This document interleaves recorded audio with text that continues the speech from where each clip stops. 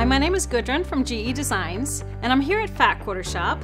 And in this video, I'd like to show you how easy it is to make the Lucy quilt that's hanging right behind me. It looks quite complicated because it's got all those triangles, diamonds, and all kinds of trapezoids and angles, but believe me, it's really easy. So I have the pattern right here, and I'm going to be using the Stripology Squared Ruler for this quilt because it uses 10-inch squares. But you could just as well use the XL ruler for the same purpose. So first off, you have 10-inch squares. So I just chose to use this fabric here, which is all these different kinds of blues. So you want to pair up your 10-inch square of the color, a dark color or any kind of color. And then I use a single background for this project. You can use scrappy background as well. So first you just want to pair up the two that you want together in a block, which is only, you have to do that only if you have scrappy backgrounds. Obviously, if you have one single background, you'll be pairing a background with every single color. So we start by cutting our 10-inch square into a large square, a small rectangle, and a larger rectangle. So now all we're going to do is take the squares. We're going to sew a light rectangle to the dark one and vice versa. And then we're going to sew the light rectangle, long rectangle to the side and vice versa. We're going to be pressing these towards the darker fabric so that you will have opposite pressing on this. I always include pressing instructions in my patterns because it just makes things come together so much easier. So now I have here 2 units that are mirror image, and they are pressed opposite, as you can see. So we can lay them on top of each other, and those seams will nest perfectly. You can feel them kind of falling together. And so then we're going to take our ruler and lay it on top of this block or this layered unit here. So you want to make sure that you turn it the right way. I'm going to be using my ruler stickers because that just makes things so much easier and eliminates mistakes. What we want to do is mark the exact slit that we're going to line up with the 2 corners of the block. So we're going to line up the 2 corners of the block on the 6-inch slit here. And I like to put my arrow here because it's so tempting sometimes because there's a white line, really thick white line that sometimes kind of screams at you. And so it's tempting to line that up, but we want to line it up on the slit. So now we're just going to make 2 cuts through that stack. So now we have these units in 3 pieces like this. So now all we're going to do here is swap the middle pieces and sew these guys back together like so. So when we sew them together, when you're normally sewing things together that have these points and we have to overlap them to make sure we have our 1/4 inch, in this case these are just going to be completely even here, and you're just going to be butting up these 2 corners because once we sew them, there's supposed to be a space between the corners. So we sew these together, and then of course the corner unit on, so that, and then you sew these together. So now we have 2 blocks. One is a light block, and then one is a dark block, like this. And it will look really, really weird because it's kind of uneven, and some people start to panic, but don't panic. This is all good. This is all how it's supposed to be. So we are going to trim this to a perfect square. So in the pattern, I will show you exactly how to trim it using the squared ruler. But of course, you can use regular rulers for all of my patterns. I will give you instructions to do that as well. So I like to use my stickers again for squaring up. So this will be an 8-inch block. So first I will take my 1 color stickers and outline that 8-inch block. So you go up that left side of the ruler, find the black square, which is the 8-inch, And then I put these red arrows, or whatever color you want to use, on the 4 corners. And so what this does too, the arrow is also pointing right at that diagonal line because we're going to be using those.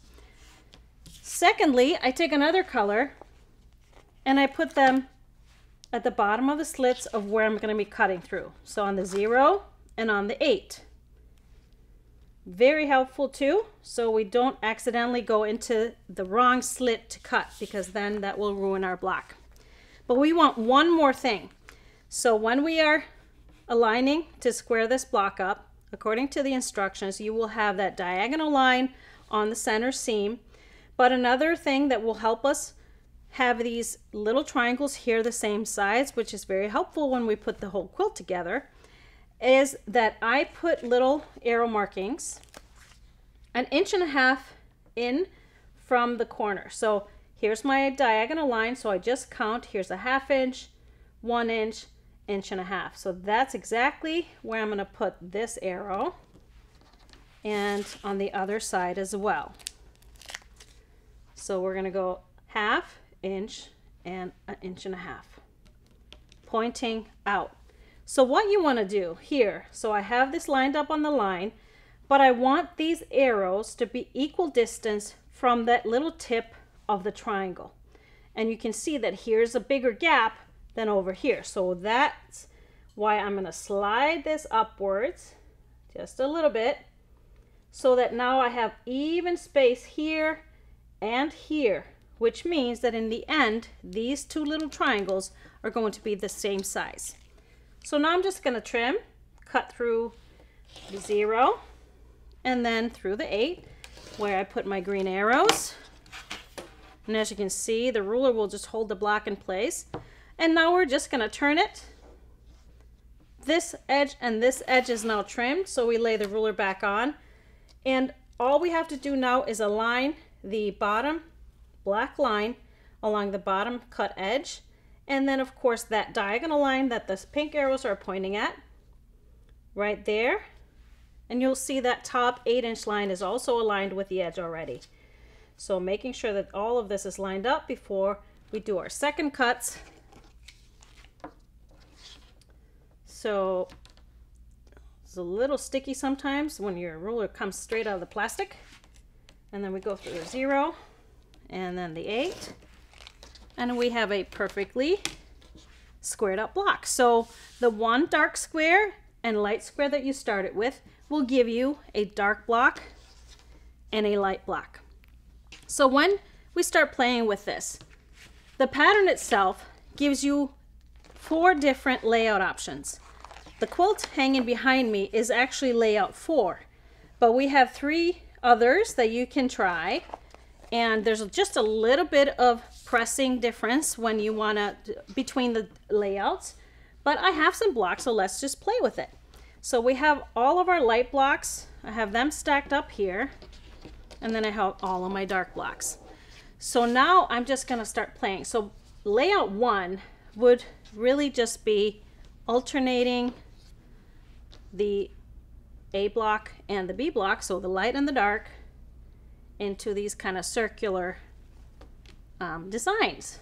So we always have a light and a dark, light and a dark, and then reverse it when we come to the next one.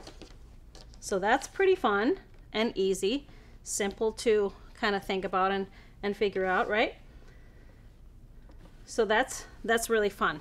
The second one is we're going to put that up on the screen. The second layout is really fun. It's easy as well, and it's just a barn raising layout. So I usually start in the middle. We start with that same like we did in the first layout in the middle, and then we kind of go out from there. So your dark blocks will kind of alternate on this side, this way, and then your lights going this way. So you kind of get these kind of rows of light and rows of dark. So we will go here, and here's dark, and then here's dark. So you end up getting these rows of dark and rows of light, and that'll kind of extend out as you go. Now layout 3 is very unique. I just loved it because it's kind of a layout that you don't see very much. So that it's kind of based on being in rows. So I start kind of the same way as the first one, but I will pair 2 darks on one side and then 2 lights on the other, and then we kind of go out from there. So there will be lights here, and then it'll be a dark set, and so here would be a light set. So this way it will give this overall look of kind of like things kind of bowing out from the middle, so it gives a little bit of circular motion, and you can see that in the photo here that we'll put up. And then we have layout number 4. That is the quilt behind me, and that one is fun because you can kind of build that. If you have fabric that are all kind of in the same color family, like I did mine with that chartreuse, I'm going to build it sideways so that you can kind of see it better. So we have 4 darks in the middle, and then we're going to do the lights. Actually, we're going to turn them so they give kind of this fun effect, kind of stretched out this way.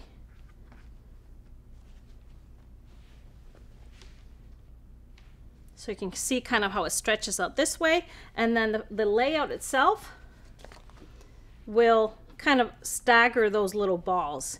So this was kind of, this layout was the inspiration behind the name of Lucy, because once I saw that, it reminded me of diamonds, and of course, what comes to mind when you're thinking of diamonds? Lucy in the sky. So that was why she was named Lucy. I hope you will try this pattern. You'll see how easy it is, right? It's not as hard as it looks. So my name is Gudrun. You can find more of my videos here on Fat Quarter Shop or on my own YouTube site, which is GE Designs, or find my website, gequiltdesigns.com, where you can get links to my Facebook page and group. Thanks for watching.